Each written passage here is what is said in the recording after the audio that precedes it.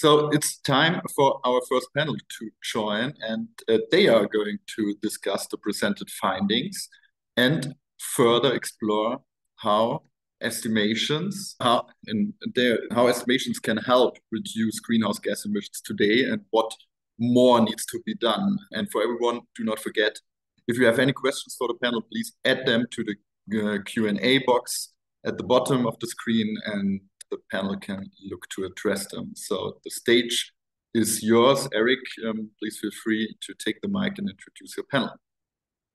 Thank you so much, Stefan. The other day I heard in a marketing climate conference in Spain a sticky phrase that roughly translates to English as brands without a cause, we simply pause.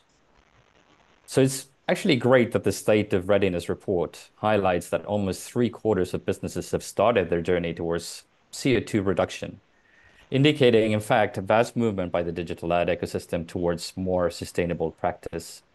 I personally applaud the work that has been done by all these companies that were presented, that have pitched into the study and the gap analysis. It is so important for us. So to discuss exactly where we stand in the voice of the industry experts from different sides of the ecosystem, I'm actually thrilled to introduce to you our panelists today. So we have Anne Coghlan, co-founder and COO at Scope3.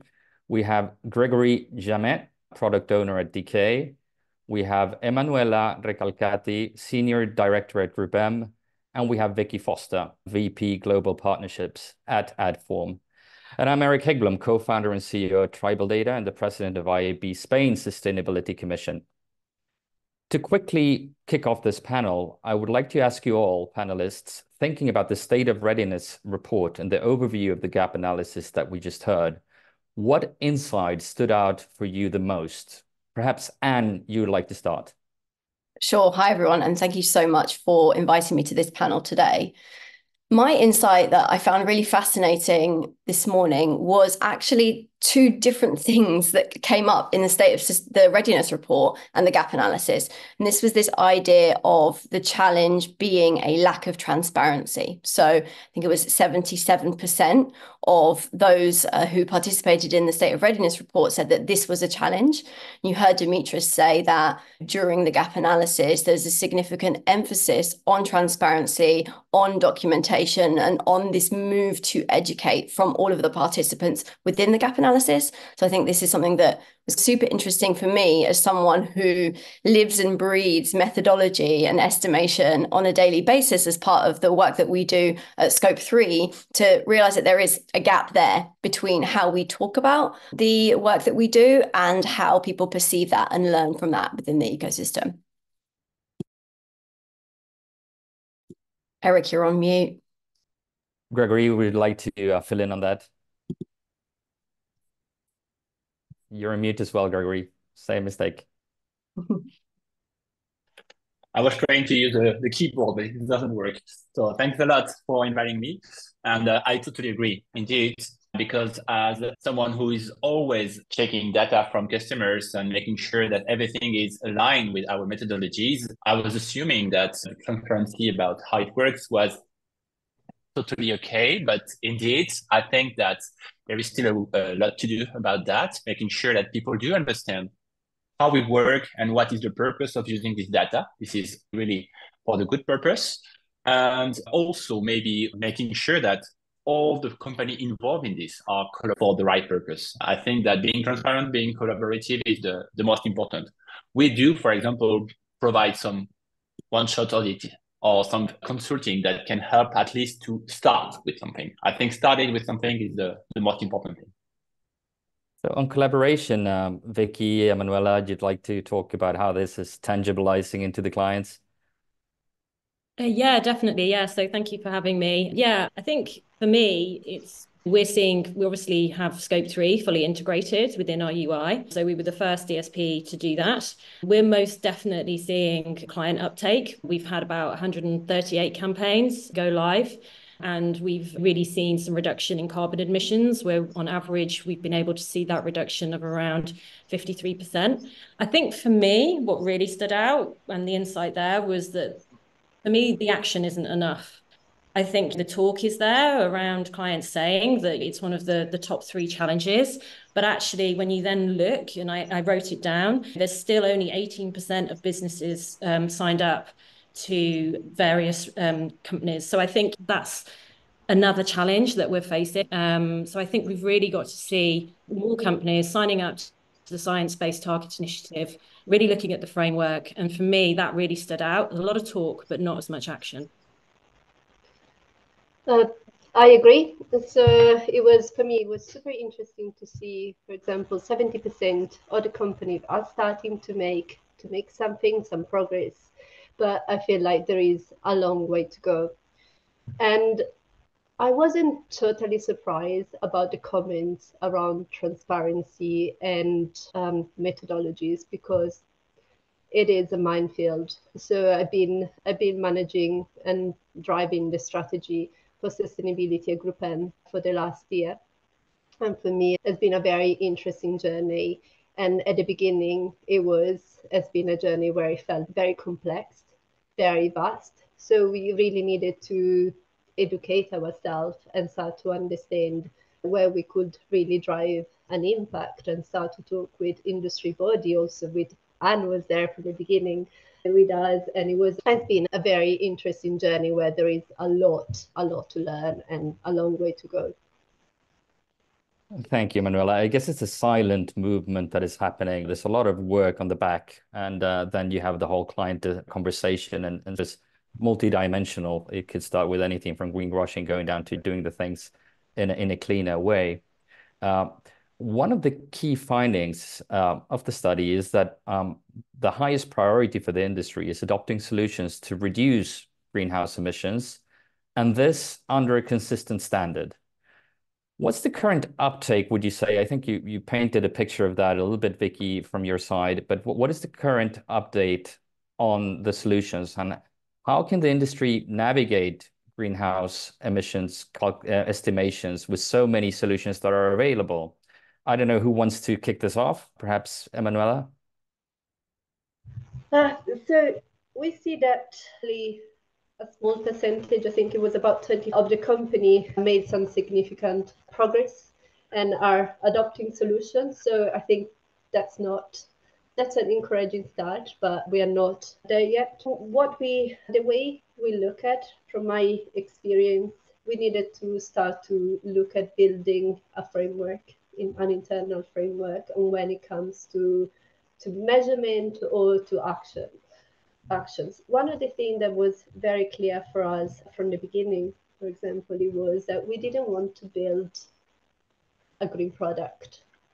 We didn't want to give advertiser the option to go green product or not. What we wanted to do is to embed sustainability into everything that we do. So the approach that we took, it was really to start to look at what are the practices that we can put in place, measurement, and then potential optimization opportunities around that. So for us, it was really looking into each step of the programmatic chain and understand what are the things that we can do, what are the practices that we can adopt at scale in order to reduce emissions. Anyone else cares to fill in? Yeah, I'm happy to. Sorry, Anne, I think you were. You go. Okay. Sorry. Yeah, as I've said, we've seen some great adoption on the kind of advertising and kind of commercial side. There's still more to do. And I think collaboration is super important. We work very closely with Scope 3. They're fully integrated, as I said, within our UI. I think if you're to ask any client, they will go, yeah, of course, I want to reduce my carbon emissions. Everyone wants to do the right thing, but we can't ignore the ROI. We can't ignore the performance factor. We've really worked hard to ensure that, yes, we can reduce carbon emissions, but we can also maintain or improve on ROI. The other bit, just before I hand over to Anne, is that, yes, we've worked on that side of things, but also for us, it's very much a holistic view across our entire business.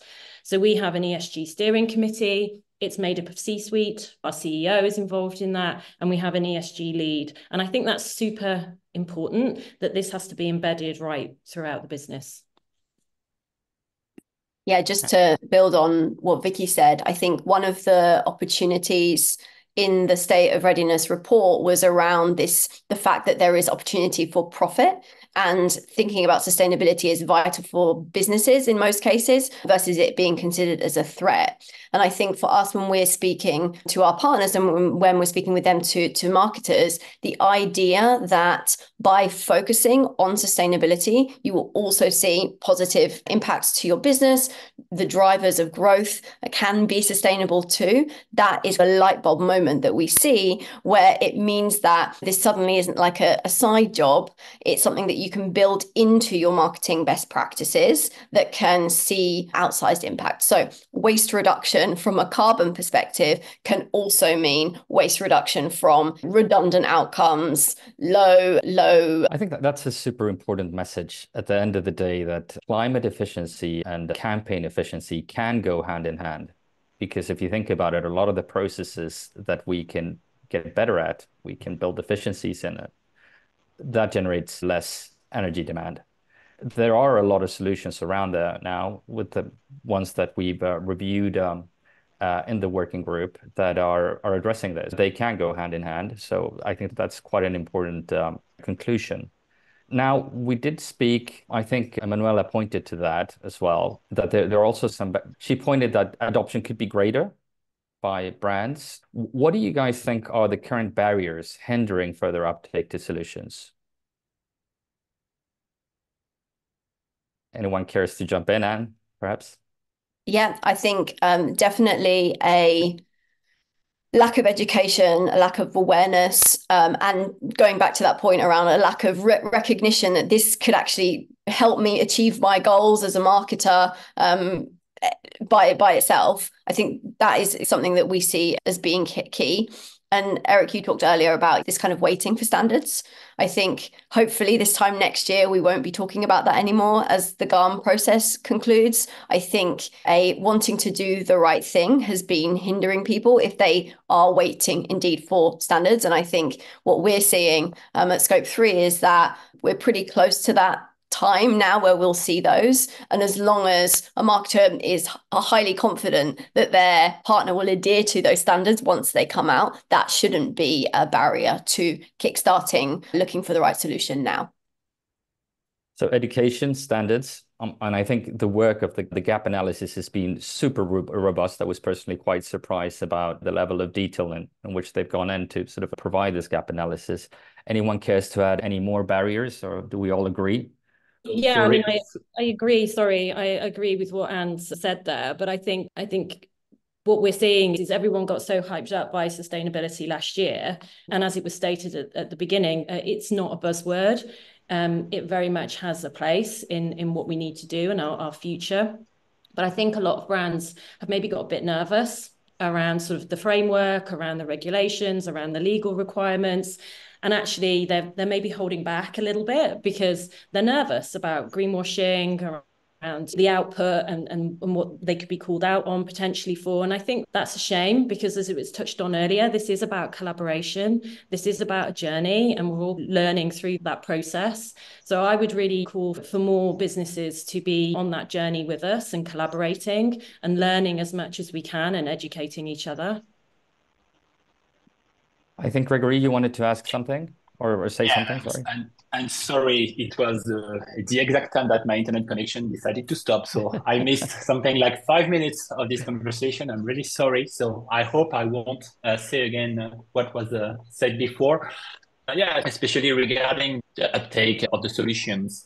What is interesting is, I don't know if someone spoke about the SRI initiative in France, which has been launched last year, and we have good signs here. The good thing is that 3 months after it was launched, we could see that 70% of the ad networks or the sales house have adopted these solutions to measure the greenhouse emissions. So not all of them are customers of us, of course, but some are making sure that at least they measure. And I think that this is the first step, and this is really the first step to measure and reduce and making sure that there is more and more collaboration. I know it's hard, and I know it's hard because it's not easy to share your data with some other companies, especially if you consider strategy or something like that. But this is the first step, and I think it's the most important step. I will say, I will agree on that. I think collaboration is the key and share, because the way I see and the way we are approaching sustainability is that it's not something that needs to give you a competitive edge. It's something that we need to address as an industry. We need to come together. We need to be very transparent on the learnings that we are getting with our clients in order to build something that will future-proof our industry and our planet, really. This should become as natural as protecting the brand or anything else like that. It's a hygiene factor that we need to take into consideration. I think the double somersault in the sense is as well that we need to change our behaviors as well and how we act internally in the company. So that's what makes it a little bit more challenging. I think we have a little bit of time left, and there's one I think Anne pointed to that in terms of profit, right? Why should all players in the ecosystem prioritize today greenhouse gas emissions estimation for systemic decarbonization? What are the concrete advantages to companies that adopt this? Does anyone want to jump into this?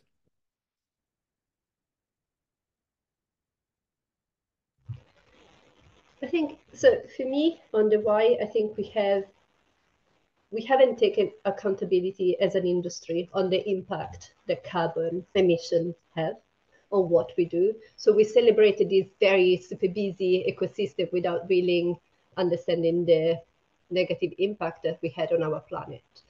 And so for me, we now have that level of insight that help us understanding what good advertising is and what good and bad practice are and the impact.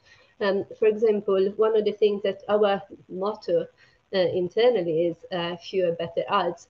And for me, it's really about respecting the users. It's about supporting good quality publishers, and it's about driving good positive outcome for our clients. And I think this is going to drive overall a better ecosystem, more sustainable advertising ecosystem, but it's going to have for sure a better impact on the planet.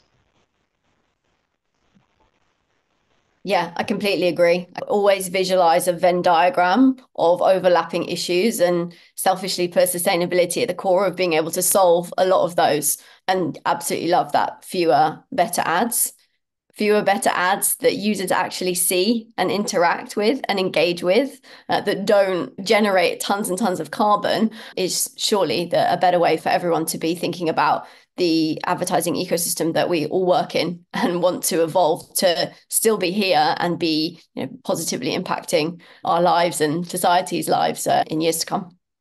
Yeah, and I think the quality kind of content and journalism is super important, because ultimately our whole ecosystem is built on that from an advertising perspective. So I think we've definitely seen in what we've been doing that we have been driving that from the work that we've been doing. So I think that's super important. And as we've already touched on as well, there are so many kind of business opportunities and profitability that can come out of this as well. So it is obviously about doing the right thing as well, but also we can see the business upside to this, which is, again, super important. I totally agree. And I think also that we are pretty lucky in the digital industry because we have a lot of data which is available. And with this data, we can calculate, estimate, and reduce the emission. I think we need to act now and make sure that, once again, transparency, collaboration is online to make sure that the reduction of greenhouse gas is on the good way. Wouldn't you say that there's also a clear advantage on companies being more responsible? At the end of the day, we have new EU directives coming in. Large advertisers will need to start reporting Scope 3 emissions where advertising and digital advertising is placed. And that can come quite quickly in a sense. There's times to adopt to that when it becomes transposed to national laws. That has been the case already in France from December last year. And there needs to be a connection between the CSR function of corporates and the marketing function. to be able to efficiently report back. If you are a brown company, a brown advertiser, you're not likely to get a lot of capital from the capital markets. Do you have anything to say around that? I think that this law is, in a way, a good decision, because those days, sustainability is not yet a priority project for exec team or management. With this change, we can see that, of course, they already have some teams that are dedicated to this topic, but they have a lot of topics beside this one. So most of the time they are running after data, running after resources that they don't have, and they are really trying to make the best effort. So at least I would say that this new law that is, yes, as you said, already active in France, will help to put this topic as a top priority for all the teams inside the company. Yeah, and I think for IAB Europe members, many ad tech companies, we're seeing, as we partner with many, and some on this call, that there is increased ask from the buy side of the ecosystem to understand the credentials of their supply chain partners, and making sure that they are walking the walk as well as talking the talk, and making sure that they're choosing partners that they see as core to their own sustainability success as they continue to grow and develop their businesses. And it becomes not just a box ticking exercise, it becomes something that companies have to do to win business. And we'll see that directly as a reason and from the regulation itself. I think it's so you can, as an advertising brand, you can avoid sanctions for non-compliance and reporting, but there's also an evident benefit in actually being a brand with a cause that supports a cause, that is committed, that is responsible in all their different business lines and across their operations. As I was saying, brands without a cause, we simply pause. It's particularly important for the younger generations that are coming in. Those are the future buyers of a lot of the brands. I think I don't know if anyone wants to say anything else, or we should open the floor for if there's any questions, Stefan, I don't know, that have come in. Yeah, we have one question, but I don't know exactly if it could be possible better addressed to Ines on policy side, or does anyone in the panel wants to discuss policy things, or do you see the question about policy changes? I do see the question. I feel like we've half answered it just now. Yeah. So probably let's stay stuck with this, and now we can see probably Ines can address it as well from her perspective. So yeah, thank you, Erik, Anna, Emanuela, Gregory, and Vicky. It was great to hear your perspective on estimation strategies. As we have no more questions so far, I just want to highlight from my perspective one thing. As an employee of a publisher that has been publishing an increasingly growing sustainability report for many years already, I would like to add that a lot of sustainability work starts with oneself, and as soon you really have started to bring your own house in order, many will see this could be complex and challenging, especially in times of challenges in economic developments. And at least I think that's how I explain for me the discrepancy sometimes between perceived and real transparency, and also between needed and real integration of products. But things moving on, and yeah, sustainability can really be a minefield, which is why there's not only greenwashing, but also green hushing on the other side. If you don't know, this is when companies purposely keeping quiet about their sustainability goals and developments. And I don't know in any other field of businesses where we have these extreme developments.